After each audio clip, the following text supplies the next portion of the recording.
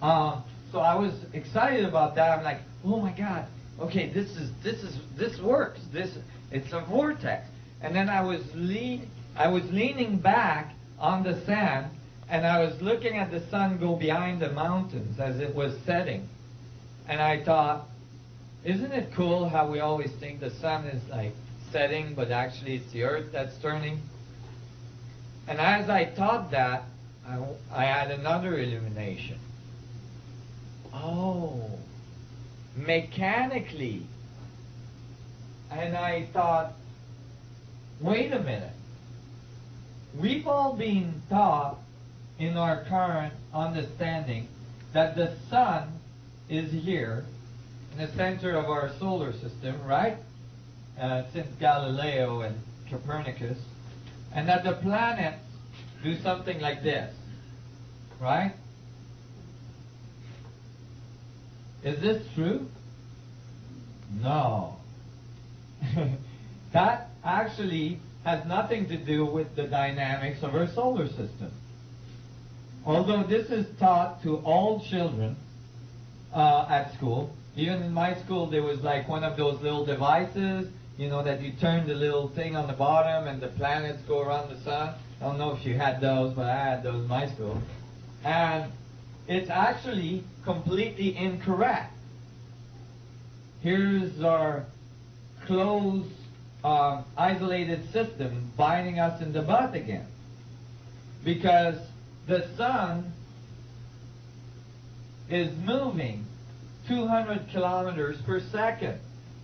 And the planets are following at the equator of the sun, generating a huge vortex that has nothing to do with planets coming back onto themselves over and over again. See how different that view is just from not going with a closed system? Right? And I realized it's all vortices. Now, when you look at it, you could say this is 2000, this is 2001, this is 2002, and so on, right? Like the Earth. Well, this distance has nothing to do with the same point in space-time. After a year of rotation around the sun, the Earth is millions and millions of miles away from where it was last year. Do you see how that starts to open your mind, open your consciousness to what's really occurring? You mean I'm still 1 year old? Pardon me? You mean I'm still 1 year old? What do you mean? Well, there's no birthday, so you never get back to the yeah, there. Well, you know, the birthday. Actually, there is still a birthday, and that's when you were 2 and you were 3, because you were changed. In fact, if the Earth came back onto the same space-time coordinates, then you wouldn't change. It would be the same year every year. It would get really boring. So, like Groundhog Year, you know.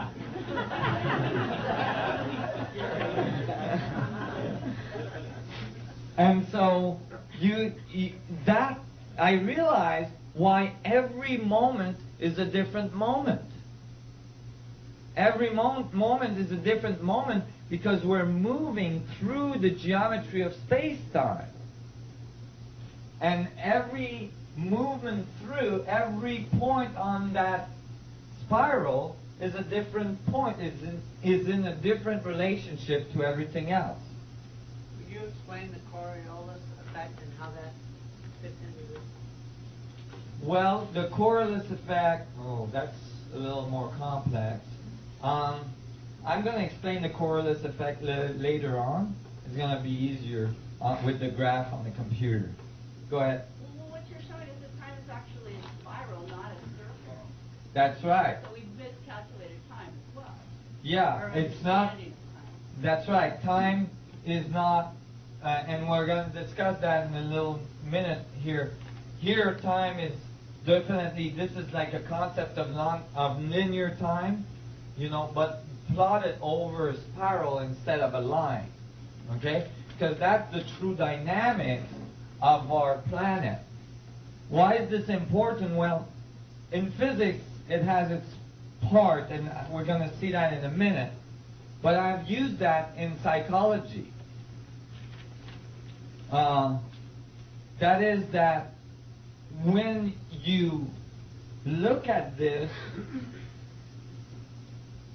you can say that in each point of time on the planet,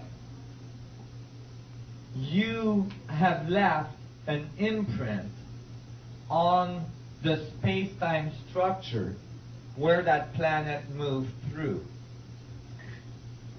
Meaning that all the events that occurs on the planet as we move through space are imprinted or radiated into the vacuum in that very specific space-time coordinates. Why does that apply to psychology? Because when you understand that, you can actually get somebody to go back in time in their mind's eye, following the path, the true mechanical path of the planet through space. And go back to an event that was dramatic to them. And what you do is when they get to that point, and you know what? It makes a big difference. Because if you try to get people to do that with the wrong model, which is the planet coming back onto itself, after you've gone back 1 year, it's too confusing. You can't do it. You see why? Because all the space-time overlap each other and it gets messy. But if you got the right mechanics, people can easily visualize that. They instinctively know how to go back.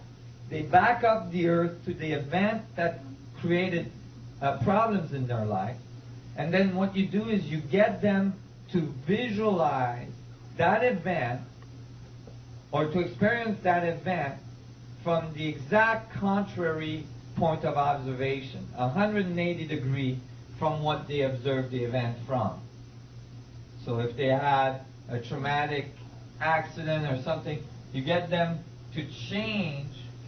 If they had like, sexual abuse or all sorts of abuse, you get them to observe the event, not from the place where they observed it then, but 180 degree reverse from where they observed it then.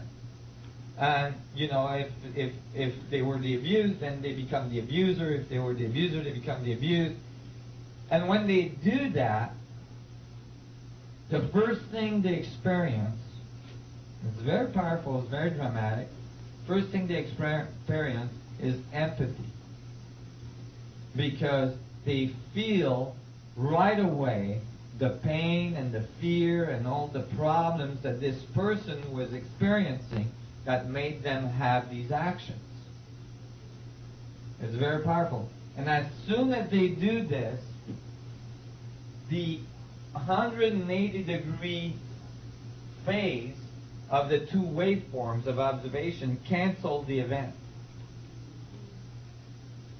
And all of a sudden, you can see it in their face, and I've done this many times now. All of a sudden, because it cancels out all of the geometry following that event in the vortex change to the present moment.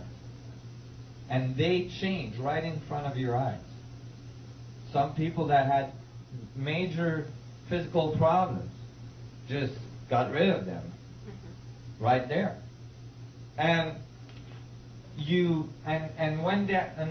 then all of the future possibilities change as well, because that event is no longer present in their spiral lifetime. So that's one thing that's really interesting about that. And it's been very effective with Susie. Susie is still here? No, she's not.